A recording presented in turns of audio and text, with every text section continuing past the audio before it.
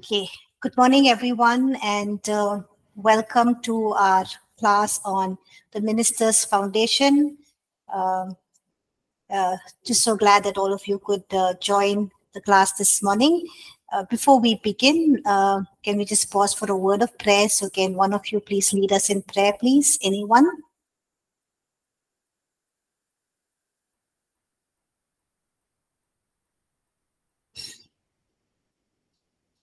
Nobody wants to pray? Can someone unmute your mics and lead us in prayer, please?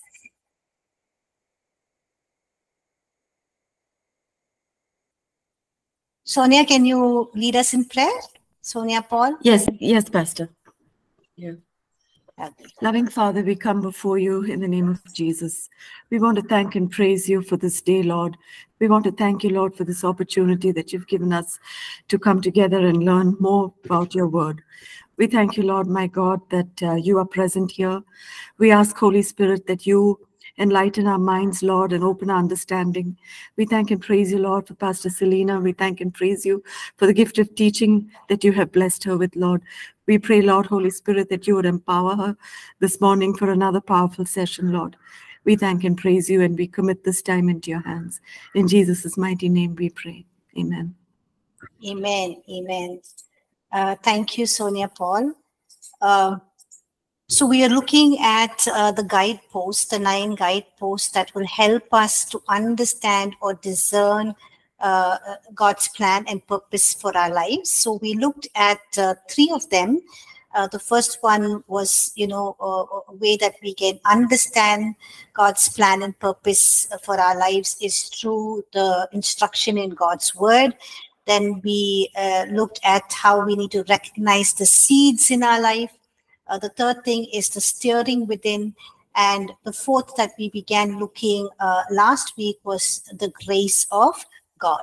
Okay, so we'll continue looking at the grace of God, and which enables us to understand how we can know God's calling and how we can fulfill his plan and purpose for our lives. Okay, so what is the meaning of grace? In the New Testament, grace signifies 3 things. What are the 3 things? Anyone knows? The word grace in the New Testament signifies 3 things. Thank you, Lucy. Divine favor, divine enablement, and divine character. Yes, thank you, Gertrude. Yes. Thank you, Lucy and Gertrude. So the word grace in the New Testament signifies divine favor, divine enablement, and divine character. And we saw that God has given every believer the grace, and to each one grace is given according to the measure of Christ's gift. And we also learned that there are different measures of the same gift. So for example, if all of us, some of us are called into writing or leading worship or being leaders, each one of us are given different measures of the same gift that God has called us to. And this is not that because God shows partiality or favoritism. It's because depending on the responsibility that we have, the level of responsibility that God has called us to the extent he increases the measure. But we need to know that even though we all in the same category of gifts that we have, we are given different measures.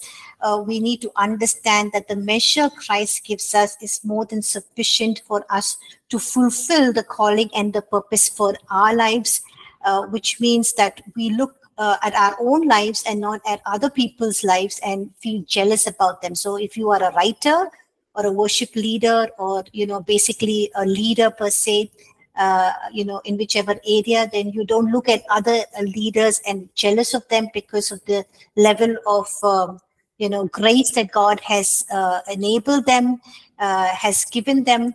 But we need to just be content knowing that God has given the measure of grace that we need to fulfill the calling and the function that he has bestowed upon our lives. We also saw that even though we are one body in Christ Jesus, that we are all different members. If we are many members, though we are part of one body.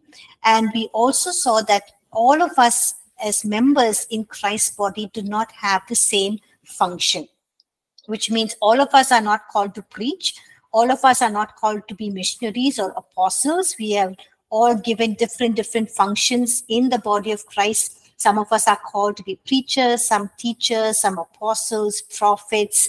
Some of us are called to be helpers, administrators, counselors, writers, whatever. We all have different functions, and we are all needed in the body of Christ. Even as we fulfill the functions together, we are interlinked and intertwined, and we need each other to help run the whole body of Christ, or the smooth functioning of the entire body of Christ. And the gifts that God has given us, or the talents, the skills that he has given us, it helps us to fulfill the function that God has called us to.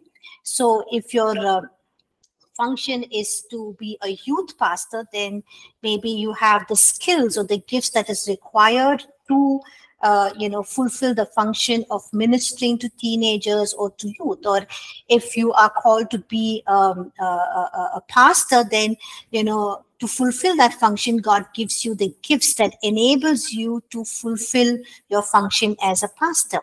Or if you're called to be a teacher or a chef or a pilot, then God gives you the gifts that you need to fulfill your function. Now, when we say that God gives us the gifts to fulfill our function, we need to remember that, our function is not just in the body of Christ, but also we are called to, work in this world. So we have different functions. Some of us can be teachers in schools, lecturers, chefs, doctors, engineers, whatever we are called. So we're not talking about just spiritual functions, but God has also called us to function in this world, and he gives us the gifts to fulfill that function.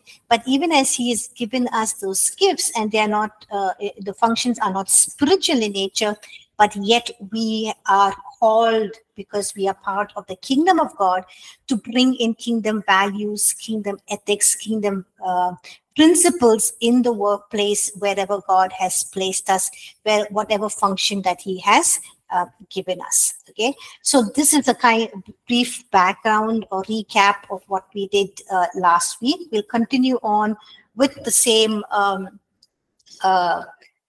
guidepost, that is to recognize the grace of God given to you. So now you can ask this question: how do we discover the gifts that are in us? How do we know, what is the gifts that God has given to us? So one way we can discover our gifts is to experiment, try out things. For example, I love music, I love singing, I love worshiping God. So I tried, learning the guitar. Though I sing well, I tried learning the guitar, but I realized that, I was not musically inclined. It took me a lot of effort, and I was just not moving past. And I could just see some people who don't even go for music classes. They just take hold of a guitar, just learn some chords, and they're just gifted in that area, just play. So I tried it out for more than a year, and I just realized that my gifting is not in that area. So you can experiment this way, try out different things, and if your heart is in it, you really enjoy it, and you're doing well, then maybe your gifting is in that area. But if you're not able to make much progress, then you can try something else. So one way you can discover your gifts is experiment, try it out. I've also seen people who say, hey, I don't think I can teach children. I'm not, I don't think I can minister to children or be part of children's ministry. I always tell them, you pray about it, you sense a leading, just come and try, just be a co-teacher and see how it works. And many of them have told me after just experimenting and trying, they said, we never knew that we had a gifting to teach children, a calling to teach children, and we're just enjoying it. But some of them have said, no, I tried it out and I really don't think I see myself fit. Okay.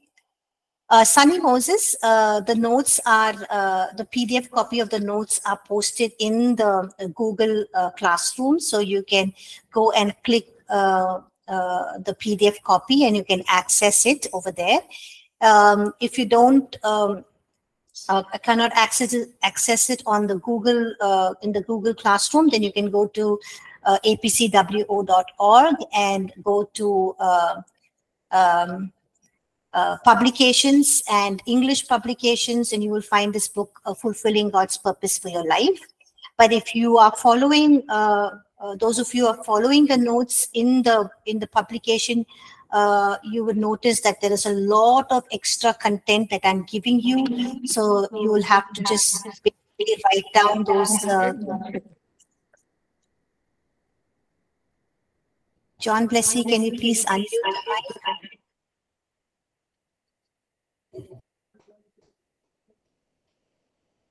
Thank you. So a lot of what I'm saying is not there in the publication. These are extra notes that I'm giving you, so you can just follow and you can make your own notes. I hope that's okay, Sunny Moses. We'll move on. Yes, thank you. Thank you, Sam Daniel. That's really helpful. Appreciate that. Yeah, so all of these things, what I'm saying is extra notes which you will not find in the publications, so which you just have to write down, or maybe you can access the video of this lecture, which will be posted in the Google Classroom by the end of today or by 5 p.m. Today. Okay, so we'll move on. So the first thing you can do to discover your gifts that God has given you is to experiment. The second thing is sometimes God can use a prophetic word to help us find the hidden gifts that are in us. In 2 Timothy chapter 2, verse 6, Paul tells Timothy, stir up the gifts that is in you, which is given to you by prophecy and to the laying on of hands. So sometimes a prophetic word, sometimes people can identify or see that gifts in you, or God. We will also look at how God orchestrates circumstances and situations in our life, which will help us to identify our gifts. But here we also, another way that, God can, that we can help discover the gifts that God has placed in our lives is through a prophetic word. But we need to understand that while prophecy reveals potential, sometimes a prophetic word can also lead us astray. Okay, so we need to be very careful. If we receive a prophetic word, we just don't jump into it and dive into it and do what is required, dive into action mode. But we pray, we wait on the Lord. We also go back to the Word of God, which is our standard, and see if that is in alignment with God wants us to do. So for example, if just say Johnny, gets a prophetic word from someone and says that, hey, Johnny, the Lord is telling me that you're going to start or you're going to get into restaurant business. Okay, so Johnny is very excited. He gives up his job immediately. He goes to the bank. He takes a 5 lakh loan and he opens a restaurant. And then, probably, 1 month down the line or 2 months down the line, he's probably the only customer, and he's the only one who has to eat his own food in the menu card. Okay, so what did Johnny do wrong? Yes, he got a prophecy, but the Word of God says in 1 Thessalonians 5, verses 20 and 21, that we should not despise prophecy, but test all things. So if you receive a prophetic word, it should be tested. Okay, so before Johnny could jump into restaurant business, he should have tested the prophetic word. And, he should have waited for a sign from God, the Holy Spirit prompting him, speaking to him, or the Word of God leading him to do things, just receiving discernment and God's knowing when is God's timing, what to do, how to go about starting it. But if you don't receive any sign after you've prayed and waited on the Lord, and, just shelf that prophetic word, for some time, which means just wait.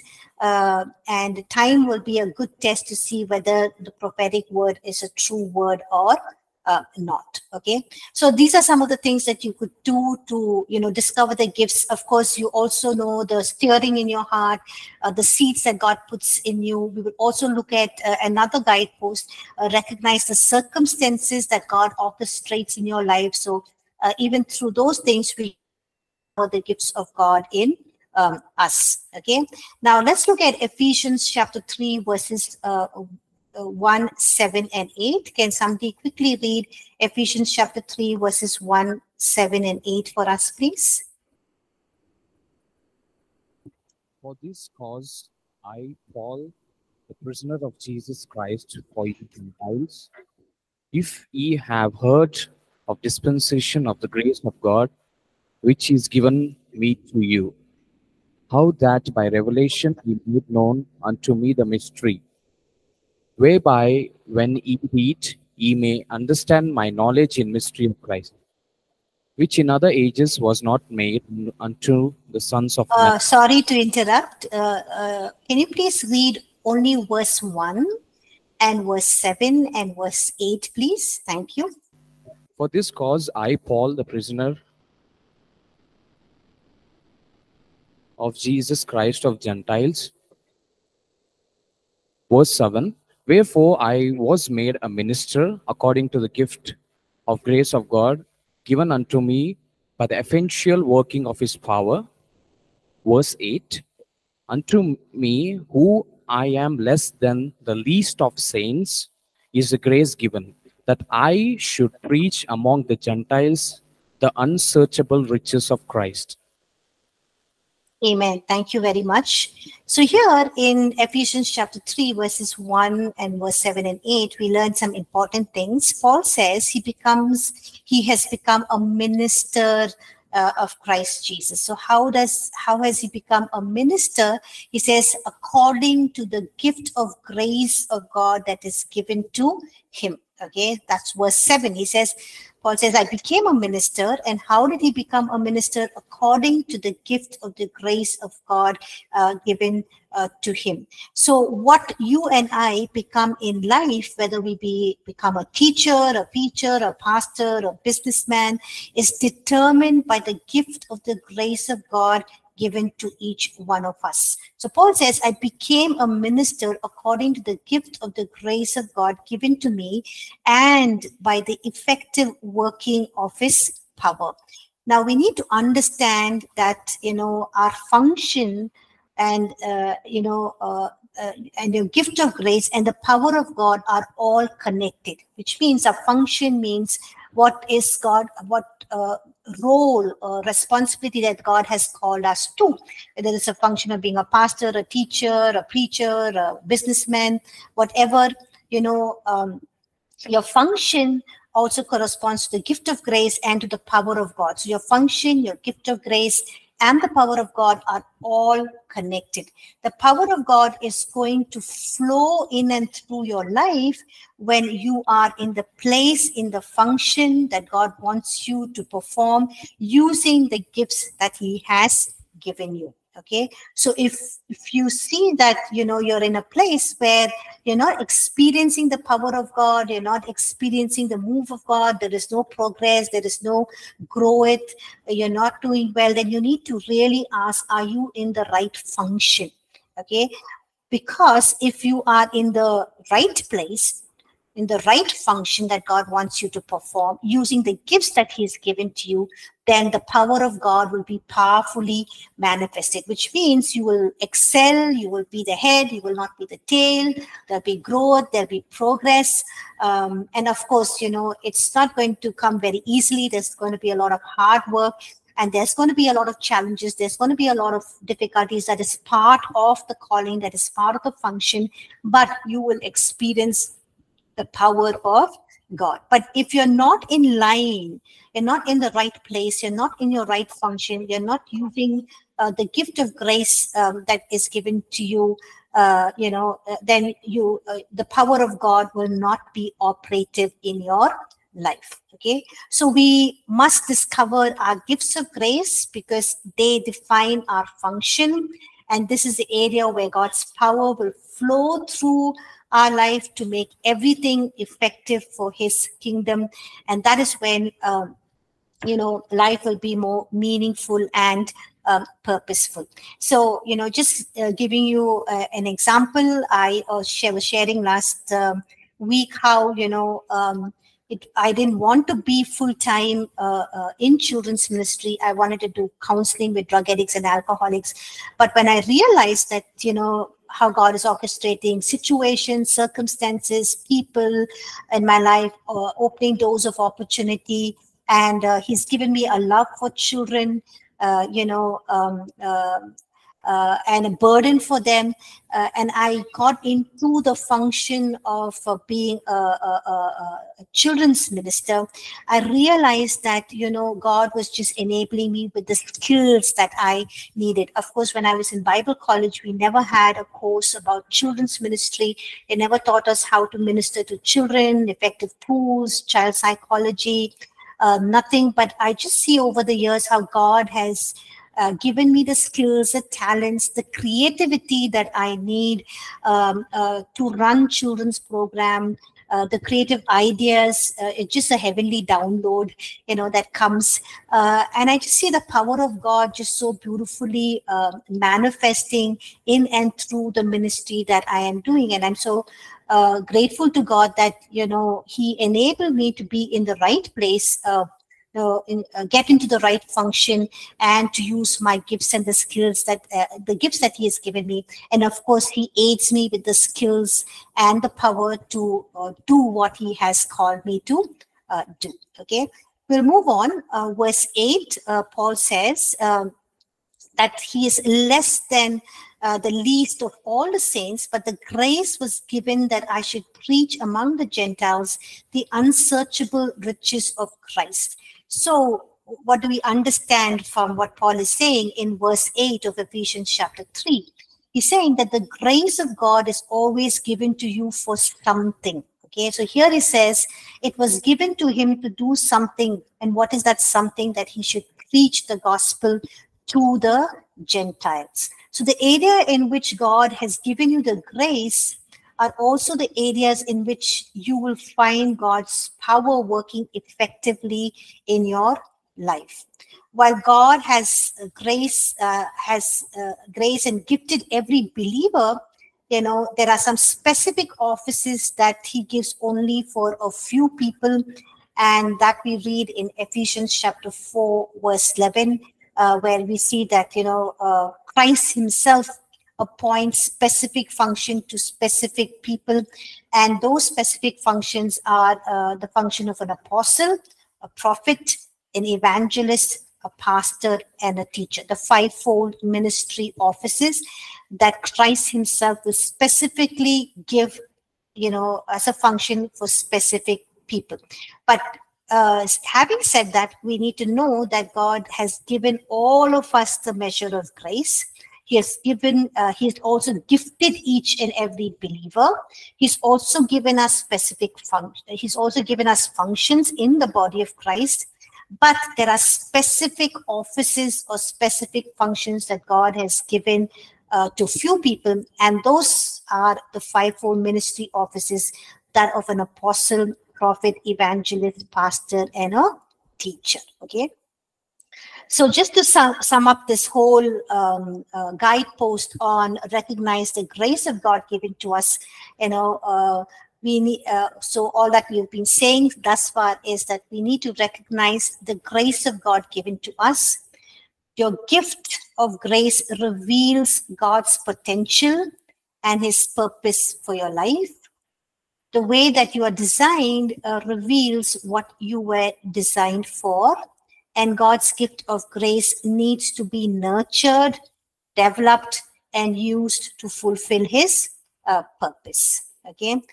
Now, we need to remember that, because God has given us grace in certain areas, it does not mean that life is going to be one whole happy joyride, a wonderful journey where we can just sit back and just press the grace button. No. look at what Paul says in 1 Corinthians chapter 15, verse 10. 1 Corinthians chapter 15, verse 10. Can somebody read that, please? But 1 Corinthians 15:10. Sorry, yes, go ahead. But by the grace of God, I am what I am, and his grace towards me was not in vain. But I labored more abundantly than they all, yet not I, but the grace of God which was with me. Amen. Thank you. So here we see that, Paul says he is what he is because of the grace of God. And he says that even though he has the grace of God, what has he done? He says he has labored more abundantly than anybody or everybody. Okay. So he says the grace of God was abundant in his life, but even though the grace of God is abundant in his life, he had to labor more abundantly than they all. And he says, yet not I, but the grace of God that is given to me. Okay, so what do we learn from this is there are going to be times when, even though God has called us for a specific ministry office or a specific function, we experience a greater measure of grace, we have the gifts, the skill, it's also times when we have to sweat it out. There are times when we have to, press through some difficult times. There are times when we've got to make some sacrifices. There are times when you might have to shed some tears. It's going to be difficult. There are times when you have to work harder and longer than other people, and you've got to labor harder. But the empowerment that God empowers you to labor, to work hard, and he gives you the grace. So Paul says he labored even by the empowering of God. So God, which means God empowers us to labor, to work hard. Okay, so God does not just want us to sit back, enjoy the whole ride and just press the grace button. No, Paul says, he labored even by the empowering of God. That means God empowers us to labor, to work hard. So don't be afraid to work hard. Don't be afraid of hard work. You need to put in hard work and maximize the grace of God that is given to you. Okay. So that is the last point about grace plus work. So this is about the guidepost on recognizing the grace of God given to you. Any questions on this before we move on to the next guidepost?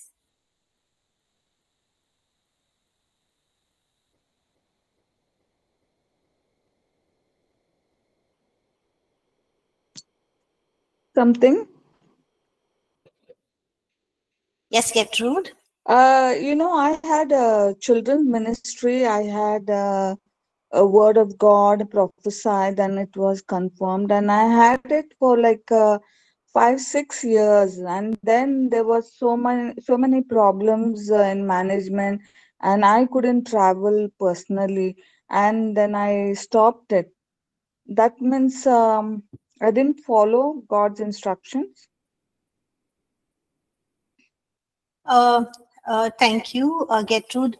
It's not that you did not follow God's instructions. There are seasons in our life that God takes us through. We look at that. One of the guideposts is recognizing the times and seasons. So you need to recognize it. That is the season that God wants you to be there. That is what God wants you to do, continue doing. Sometimes you can understand, we will look at it. We need to pray and ask God, is this the right season of life? This is the right place that I'm that you want me to be here in the season of life. What is the next season of life? Prepare me for the next season of life.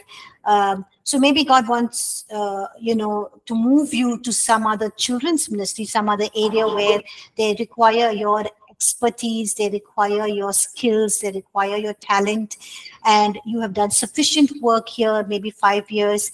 Then when you understand that God is going to move you, you understand the times and seasons, then, God will enable you to raise up a leader, to raise up other people who can take care of the work that you have begun here, so that God can take you and move you to another place where, God requires your skills, your talents, your expertise, your abilities, so that he can enhance or further the progress in some other place, or, start a new work. So I've seen that as a pattern in my life as well, when, before I joined APC and took over the school outreach ministry, I was in a previous place where I was doing children's ministry, and I had to move out of that place. But, God raised up leaders. We had written the curriculum. We had established the work. And, it was in good hands. And so I could move out, and the work that we started still continues even today. And now I'm here in this place, doing Catalyst. And I'm also praying and saying, God, I've been here for a good number of years. What is the season of life I am in? What is the next season of life? What are you preparing me? And God is showing me things. He's helping me to see things, discern things. So I'm working towards that. I'm praying towards that, and I'm preparing towards that. So I think it's important for you to do that as well. Thank you, sister. Thank you, Gertrude. Yes, anyone else has any questions?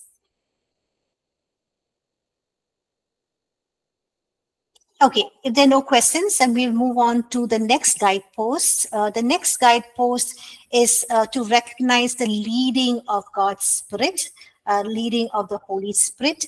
Another way that God communicates his plan and purpose to us is by the Holy Spirit. The Holy Spirit reveals the plans and the purposes of God to us. Let's read Romans chapter 8, verses 14 through 16. Romans chapter 8, verses 14 to 16. Can somebody read that, please? For as many are led by the Spirit of God, these are sons of God. For you did not receive the spirit of bondage again to fear, but you have received the spirit of adoption, by whom we cry out, Abba, Father. The Spirit himself bears witness with our spirit that we are children of God. Amen. Thank you. So here we see, that as sons of God, as God's children, we have the privilege of being led by the Spirit. The Holy Spirit will lead us. He will direct us. He will show us the way that we are supposed to go. And verse 16 says, the Spirit himself bears witness with our spirit. So the Holy Spirit will bear witness with your spirit, in your inner being, in your spirit, man. The Holy Spirit will bear witness, which means he's going to testify, or he's going to speak. He's going to testify about the truth. He's going to tell you, hey, this is right, this is wrong, this is what you should be doing, this is not what you should be doing.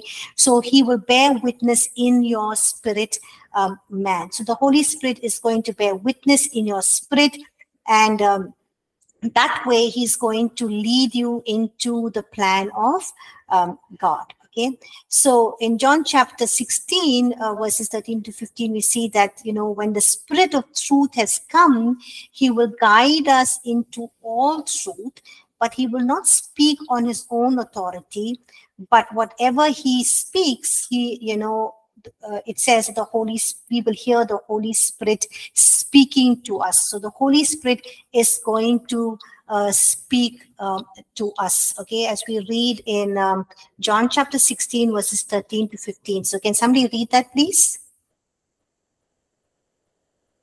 John chapter 16, verses 13 to 15. When he, the Spirit of truth, has come, he will guide you in all truth. For he will not speak on his own authority, but whatever he hears, he will speak, and he will tell you the things to come. He will glorify me, for he will take off what is mine and declare it to you. All things that the Father are mine. Therefore I said that he will take of mine and declare it to you. Amen. So Vivek Nanda says, is there any difference between Spirit and the Holy Spirit of God? Yes, so, sorry, not Vivek, Vicky. So Vicky, in scripture, we see wherever there is a small s for the word spirit, it's referring to the spirit of man. So if you see a small s, it's referring, in the scripture, it's referring to the spirit of man. But wherever you see a capital S for spirit, it's referring to the Holy Spirit. So there are some places where the Holy Spirit is mentioned. There are some places where the Spirit of God is mentioned with a capital S, which is referring to the Holy Spirit. And there are some places in scripture where there is just a spirit is mentioned. If it's a capital S, it is referring to the Holy Spirit. And if it's a small s, then it is referring to the human spirit. Okay, does that help?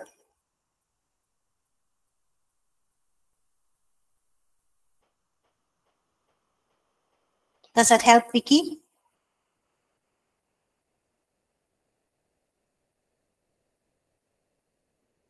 Okay, so we read in John chapter 16, verses 13 to 15, that the Holy Spirit is going to speak. And who is the Holy Spirit going to speak? Is going to speak to you and me. So when, God reveals his plan and his purposes for us, or we can say it in this way, for us as human beings to understand, when God speaks his plans and purposes about our lives, the Holy Spirit hears it, and the Holy Spirit is going to speak it to you and me, which means the Holy Spirit is going to reveal the plan and purposes of God to you and to me. And we read in John chapter 16, it says, the Holy Spirit will tell you things, he will show you things ahead of time. Isn't that wonderful? So you might be in one season of your life now, but the Holy Spirit is willing, or God is willing to reveal to you what is going to happen in the next season of your life. And why does God want to reveal what is going to happen in the next season of your life? So that you can be prepared, you can plan, mentally, physically, emotionally be prepared for the next season of your life. Okay, so the Holy Spirit, he will tell you, he will show you things ahead of time. And how is he going to do it? He's going to bear witness in your spirit, man. Now, for example, just take, for example, the Holy Spirit bears witness in you that you just sense in your spirit, or you just hear, or you just sense. It's just an impression, that there's going to be a change coming in your life in 2024. I'm just giving you an example. I'm not prophesying over all of us. Okay. So, the Holy Spirit just bears witness in your spirit and saying, hey, there's going to be a change coming in your life. And you just feel this. Okay. And then you're not very sure about it, so you begin praying about it, and then you ask God, God, tell me, what is this change that I'm just sensing in my spirit, man? What is it? And as you begin to pray, the Holy Spirit will clarify, and the Holy Spirit will say, you're going to get a new job, and in the new job, it's going to involve a lot of traveling. Okay, so here the Holy Spirit is telling you just minimal things, but specific things. He says you're going to get a new job, and the new job entails you for a lot of traveling. So, he's telling you ahead of time what is going to happen. So you're going to prepare mentally, emotionally, be prepared, get things ready, think about your family, your wife, your children. And lo and behold, 2024 comes, and you find yourself, into a new job. And, just a week into your new job, your boss calls you and says, hey, I want you to travel to such and such a place, and your work job entails you to do a little bit more of traveling. So you're okay with it. And then you're in a spirit, man, you're saying, oh, thank you, God. Thank you for preparing me for this. Thank you for, ahead of time, enable me to, prepare emotionally, mentally for this new job. And you're excited, and you tell your boss yes, and you're just flourishing in your new job. So, the Holy Spirit will tell you ahead of time, because he wants you to prepare you for the next season of life. So if some of you are bachelor's, studying. He'll prepare you for what is your next season of life, what job you need to take, or marriage, or family, or, if you're going to have children, or if God is asking you to move out of your secular job, getting into ministry, he's going to prepare you. It's not going to be all of a sudden, but God prepares us. We will look at how, God takes us through the preparation process. So, he would, the Holy Spirit would reveal things ahead of time. He will show you things so that he can get you ready for the plan and purposes of God. But what should we do? We need to listen. We need to inquire of God, ask God, and we need to listen to what the Holy Spirit is telling us. Okay. Now, how many of you listened to Radio City this morning? Anyone here listened to Radio City this morning? Some of you saying, no ways, I don't listen to Radio City. Okay, so none of you listened to Radio City this morning. But did you know that, thank you, Aman, but did you know that Radio City was on all the time? Yeah. The only thing you didn't do was you didn't tune into Radio City, but Radio City is online all the time, right? The same thing, the Holy Spirit is trying to bear witness with your spirit, but we need to tune in, to want to listen to what the Holy Spirit is telling us. So the Holy Spirit is ready to reveal the plan and the purposes of God for our lives, but we need to tune in. We need to be willing to hear and to listen what God is telling us to do. Okay, so you need to tune in and you need to say, or we need to tune in and we need to say, God, what are you saying? What are you saying about my life? What are you saying about the direction in my life? You can also ask God, saying, God, is everything okay in my life? Am I doing what you want me to be doing? Do you want to bring about any change in my life? And even as you ask all of these questions, it's good to ask God, time and again. Sometimes you're wondering what to pray in our prayer times. You can pray all of these things. Say, God, show me what is the seed in my life. What is the gift, the grace that you've given me? What's the function that you've called me to? So you have so many points to pray for. I'm teaching you also some of the prayer points, what to pray. So you can also ask God, God, what are you saying about my life? Where are you leading me? What's the direction in my life? God, is everything okay in my life? Is there something that you want to change? There's some change that you want to bring about?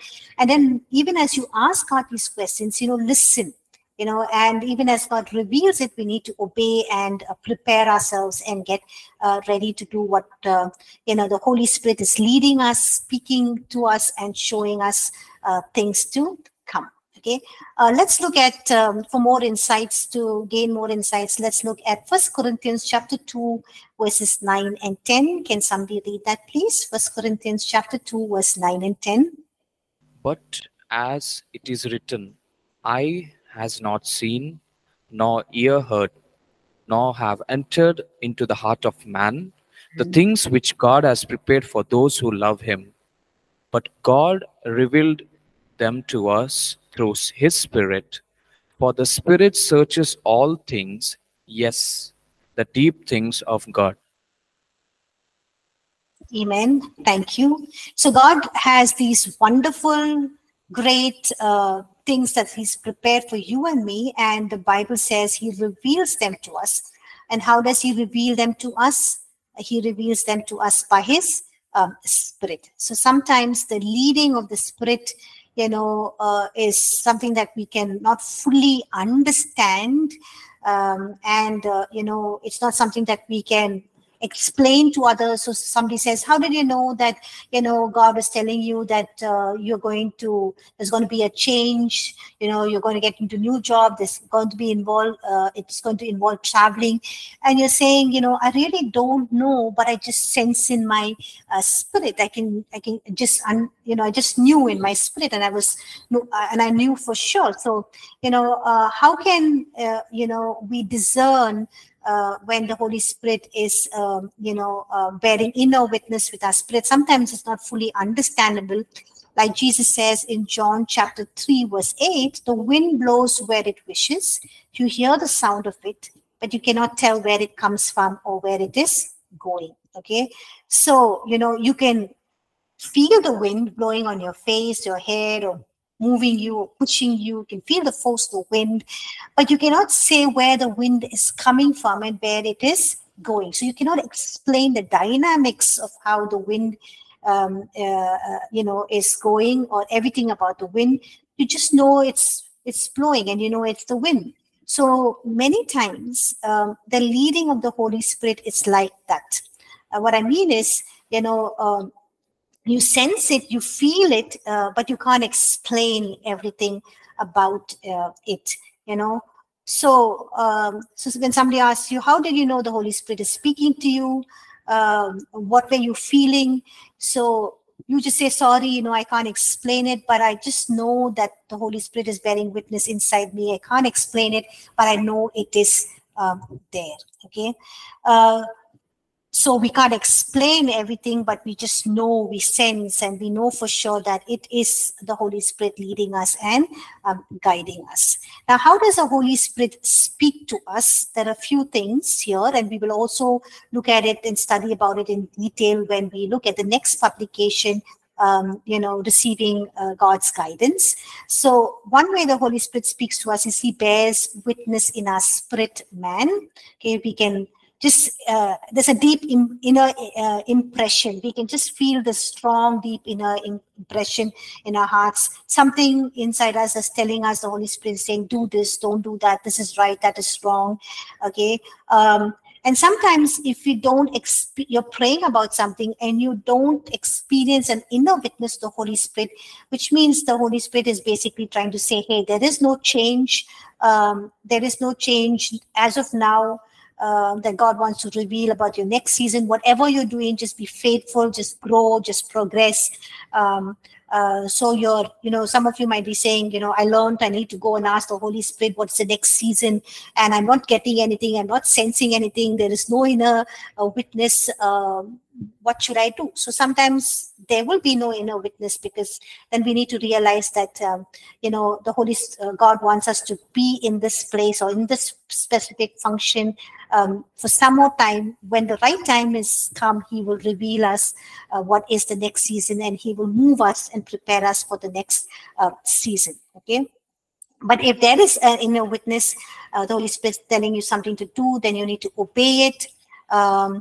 And do what he says. Sometimes there can be a discomfort inside you when you're praying about something, which means it's a warning sign. Don't go there. Don't jump into that. That's not the right relationship. That's not a good business partner.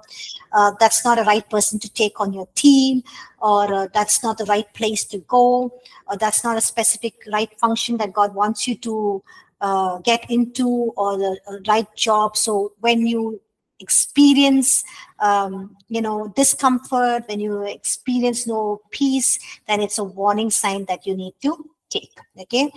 Then secondly, there's a quickening of the word of God. So when you're reading scriptures, sometimes God speaks to us, not sometimes, most of the times he speaks to us the scripture. So scripture passages or words or phrases can just leap out of the pages of our Bible, so to say. It can be a rhema word that just comes into our spirit. It quickens our spirit, and God is instructing us through the scripture. He's guiding us through scripture to do something, or he's telling you what is right and wrong. The third thing is, the Holy Spirit reveals God's plan and purposes through ideas, impressions, pictures, dreams, and visions. We already saw this, the life of Joseph. Also, just through pictures and dreams and visions, the Holy Spirit can reveal the plans and purposes of God. We'll study all of this in detail in the next publication. Okay, so the Holy Spirit speaks to us in several ways. And sometimes, it can also come through prophetic words, but we need to, even as the Holy Spirit speaks to us in different ways, we just need to be sensitive to what the Holy Spirit is asking us and leading us and guiding us. Okay, we'll stop here. It's time for our break, and we'll come back after the break. Thank you, everyone. See you after the break.